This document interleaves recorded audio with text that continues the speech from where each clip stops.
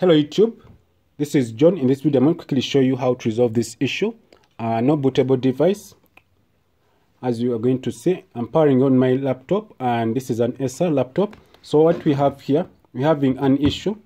It shows no bootable device. I don't want to change the screen because it will do reflection.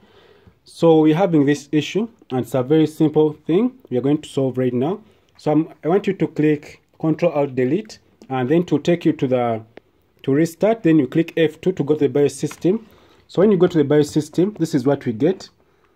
You're going to go ahead and go to this part where you see boot.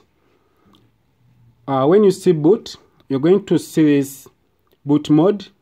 You have to make sure you remove it from UEFI mode. Then you go to Legacy so that you can have freedom of changing to any Windows. So what we have here, actually we are done, and I'm going to just go ahead and click F10 and save changes. Then the computer will restart, but when it restarts I have to put my screen down so that we don't get the reflection. Right now the computer will restart and then we shall have our Windows load. It has restarted, sorry about that.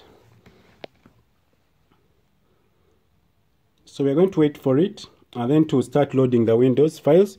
And in your case here, it will start repairing for any errors, but in our case here, we have to just wait. I'm going to stop from here. Have a nice time. Don't forget to share this video and click the bell icon in order to get notified whenever I upload this video like this. Have a nice time. Goodbye.